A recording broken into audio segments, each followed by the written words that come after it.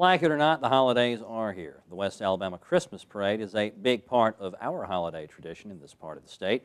Becky Booker is here from the Tuscaloosa County Parks and Recreation Authority to tell us about this year's Christmas Parade. Becky, thanks so much for being with us today. It's always a pleasure to be here. Oh, well, super. It's good seeing you again. Yeah. You brought a prop, and I love props. So let's go ahead and play with our prop. We are well underway for planning for the Christmas Parade coming up just, the first Monday in December, right after the holiday. But we are really excited to show off our flag for this year. And this is the flag? That's right. You know, the tornado that happened is paramount in everybody's mind this year. And so our flag was created by Anthony Bertina at the Tuscaloosa News and sponsored by Walter Energy. But the 52 represents the memory of the 52 people that we lost in the tornado.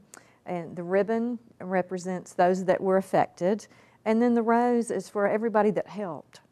And, everybody was touched in some manner this year. So it was just the thing to do, and a little bit something different this year in the 35 or 36 years that we've been doing it. We were discussing that earlier. A little bit something different, the flag. And then also a wristband. Excellent. Just a little peel and stick kind of thing. Is this for after the parade? This is while you're downtown? For folks that are under 16 in the parade. It's just a little peel and stick thing.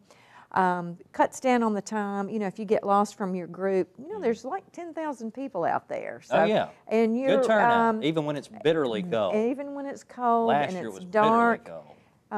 Even some of the older teenagers wouldn't want to admit it, but you're in a dark, unfamiliar place. Right. This, you can tuck it under your sleeve if you need to, but that quickly identifies, your phone number, and so if you get misplaced from your group, whatever name and phone number, if your group's name or an emergency contact, so that lets you get you back in touch with people you need to be in. It simplifies things. Simplifies You get down there and it. you get away from your group, from your float or whatever, That's and people right. can go, well, hey, let me see your arm, and then, There it is. there you are. Two your simple name pieces of information. And I'm guessing this is who they would need to call about you, not necessarily your number, but somebody else. That's correct.